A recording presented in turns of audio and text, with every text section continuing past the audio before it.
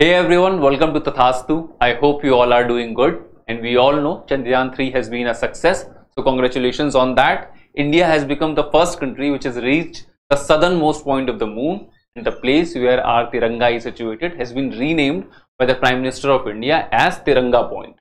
And after conquering moon, ISRO's next target is Sun with a new mission called Aditya L1. So we are going to talk about this Aditya L1. What is this Aditya? So this word Aditya is a Hindi word of sun. That's why Aditya. And L1 is, we'll talk about L1. Okay. So broadly we have discussed about the news that on the heels of success of Chandrayaan 3, the Space Agency of India, ISRO, has been planning with a new mission Aditya L1. And this new mission, India Space plans to launch its first space observatory for solar research in September to study the sun's atmosphere. So in this September only, within 15 days actually, this second big mission is going to be launched in the month of September. There are few important tidbits, few important facts for your prelims examination. So let's have a look on this. First of all, this is the first space-based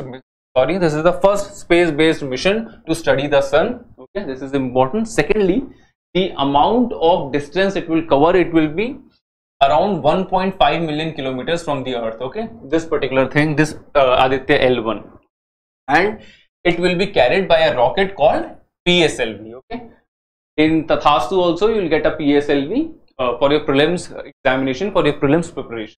Okay, let's move forward.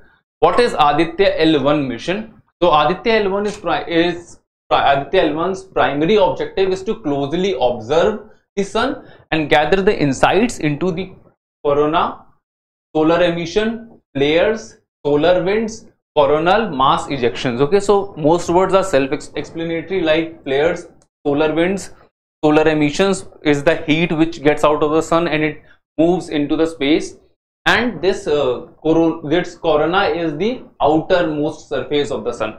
Okay, so the satellite is equipped with 7 advanced payloads of these scientific endeavors. For this scientific endeavor, these are equipped with 7 advanced payloads, and to be specific, what is the criteria of this 7 payloads? So 4 carrying out the remote sensing of the sun and 3 of them carrying in situ observation. Okay, so this 4 is divided into 7 is divided into 4:3. The mission promises round the clock imaging of the sun and enabling an unprecedented understanding for its behaviors and impact, because right now, because of eclipse, solar eclipse, or because of few other things, because of few other atmospheric reasons, we don't have a clear picture of the sun for a consistent time period. Okay, for 24/7 we don't have that picture. We don't know how the sun reacts in certain positions at certain point in time. With this specific Aditya L1, we'll be having those information. It is said that we might have those information. Okay? Now the mission will be launched by ISRO on L1 orbit, which is about 1.5 million kilometers from the earth, as I've told you, and the orbit allows Aditya L1 to look at the sun continuously. Okay, now what is this L1? So L1 stands for Lagrange point 1, one of the 5 places in the Earth-Sun system's orbital plane. Okay, so this is a particular place. This particular place works as a parking lot where these satellites go and they get placed. Why? We'll see this. So these Lagrange points are the locations in the space where increased areas of attraction and repulsion are produced by the gravitational forces of 2 body systems. What are these 2 body systems? One is Earth, one is Sun. And the gravitational force of these 2 body systems, they produce a certain condition where these particular places, these particular objects, they can go and they can stay there in an efficient manner, because the fuel which would be required to stay there, the energy which would be required to stay there at that particular place, at that particular space, it would be more convenient, it would be more efficient. Okay, that is why it has been said that it's a parking lot in space, where if you have to study sun, other other space observatories, other space agencies, they have also sent all these missions and they are also placed there. Okay, the main benefit of having a satellite in the hollow orbit around L1 is that it can continuously see the sun without being blocked by the clouds or experiencing eclipses. Okay, The solar and the heliospheric observatory satellite Soho. It is also known by the name of Soho. It's a project by NASA and European Space Agency. It is also located at the L1 point. Okay, the same parking lot to see the sun. So this is the space where all the space agencies, they send their satellites. Now, what is the significance of this particular thing? What is the significance of this particular Aditya L1? So there are broadly two significances. There are broadly two things. One is solar influence and another is space weather impact. Okay, the impact of space, the impact of weather, how the weather gets impacted with because of this star, because of this sun. Okay, so one is solar influence. So the evolution of every celestial body, including the Earth and the distant exoplanets of it. Okay, so specifically the Earth, it is intricately linked to the parent star, and Earth's parent star is sun. Okay, so the sun's weather and environment have a profound impact on the entire solar system. Like every other planet is being closely related, is being closely attached to the sun, which is around its solar system. Okay, and the solar system, in our solar system, sun plays that important role, and because this weather and this environment have a profound impact on entire solar system, then it will be having that profound impact, that significant impact on the Earth also. Okay, so this is the first point. Second is space weather impact. Now, variations in solar activity can disrupt satellite orbits, it can damage the electronics, it can trigger the blackouts on Earth, and it can induce disturbances on the Earth. And because of this, the accurate knowledge of solar events is essential for comprehending and for predicting the weather phenomena.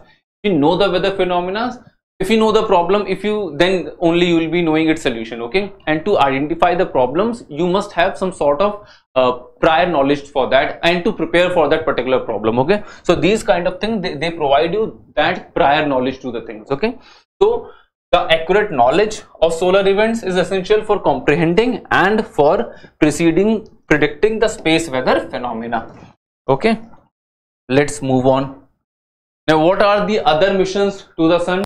This particular slide would be important for your prelims, and not only for your prelims, but they can also be quoted in your mains examinations as examples. Like Aditya L1 has done something, if something has been asked about this, so India is doing something like this, and there have been instances, there have been examples where other parts of the world, other agencies of the world have also been doing something, and there could be a comparative analysis.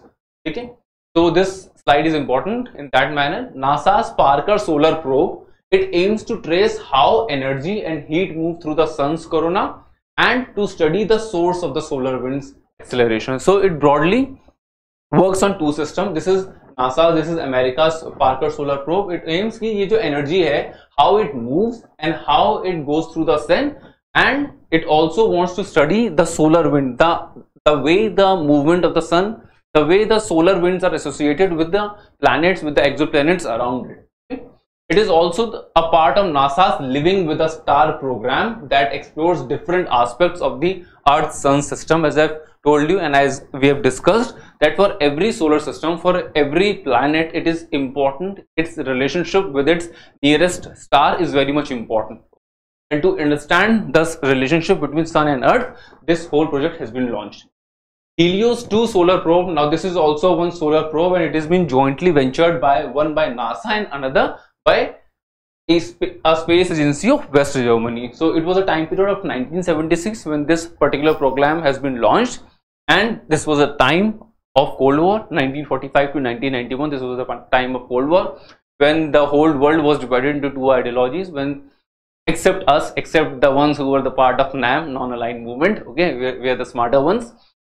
We have always been the smarter ones. Okay?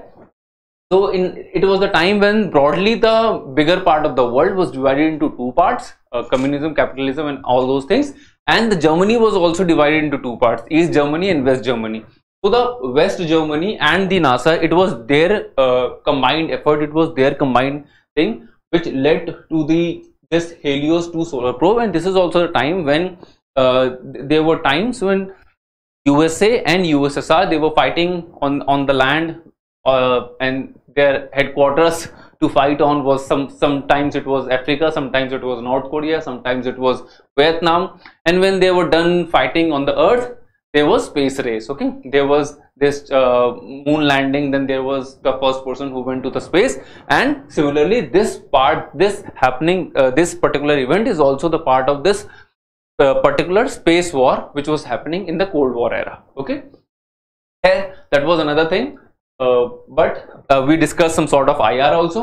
Third example is solar orbiter, a joint mission between the ESA, European Space Agency, and NASA to collect the data that will answer a central question of a heliophysics, like how the sun creates and how it controls the constantly changing space environment throughout the solar system.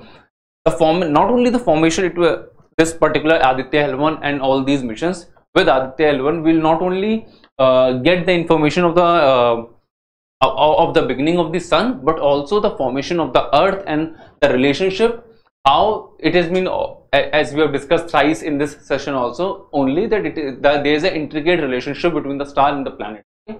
So how is this sun closely related to earth, and what are these ways, what are those informations? By knowing this, we will be able to know the weather, the space weather, and the weather phenomena on the earth also. Okay, this is it. This was Aditya L mission, which is going to be launched in September. We discussed it very briefly. Again, congratulations on Chandrayaan 3, and let's hope for the best with Aditya L1. Thank you so much.